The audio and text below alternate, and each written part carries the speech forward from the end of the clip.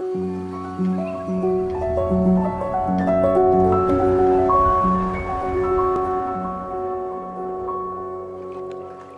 the world of ballet, you need to be seen as strong, emotionally and physically.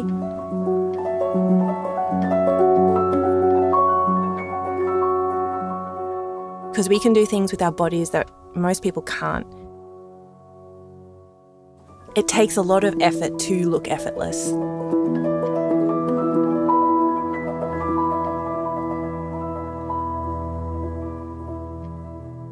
In Wiradjuri, we talk about Yinjamara, which means to go slowly and with respect.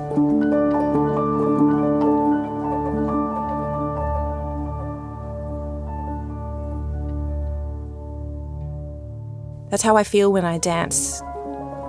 Time slows down and I feel graceful and grateful that I have been given this body in which to dance.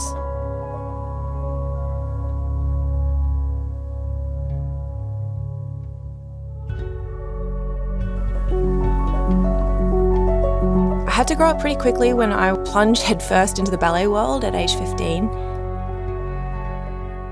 Becoming the first Aboriginal woman to dance for the Australian Ballet, I found very daunting and alienating at first. I still endure today harsh criticisms about not being exactly right, and I never feel like I truly belong in either the ballet or the Bangarra world. My culture and my heritage pull me in one direction, but I have somehow fused ballet into my bones so deeply that it has become part of my DNA. But I knew that I had to do this for the next generation. I had to tell my story and my mother's story and pay my respects to my people and to make them proud.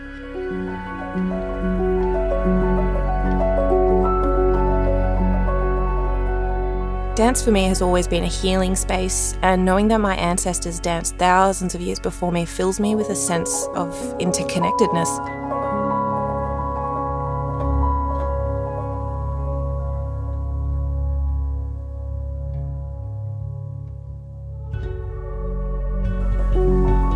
In the corps de ballet, I've had to hold many poses for varying lengths of time. Your whole body starts to cramp and your mind wanders, and it becomes a meditation to keep focused on the music.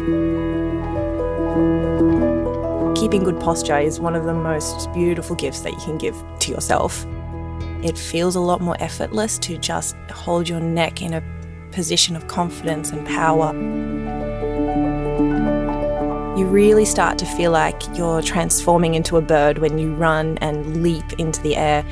That feeling of lift comes from that natural flow.